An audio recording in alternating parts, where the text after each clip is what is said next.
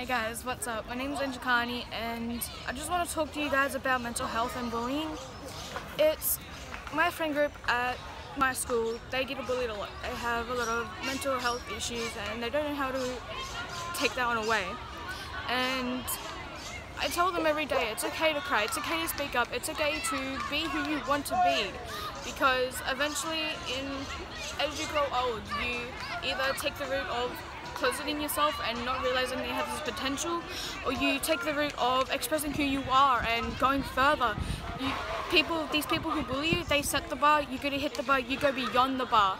The reason why they bully you is because you've actually reached their expectations and now you're going on your own, and that's so important to what the society needs. Society won't listen, and that's what we need to speak up. And if you have a mental health like depression or anxiety or OCD, just know that it's okay to speak up, it's okay to express who you are and who you want to be, and just relax and be at home within yourself and love yourself, you know?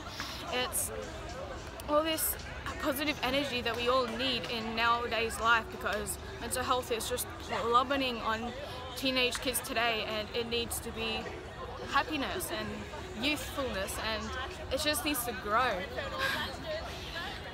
I just want you to know that we all love you. We all are here to help with you and just help you learn to love yourself and to grow. That's it.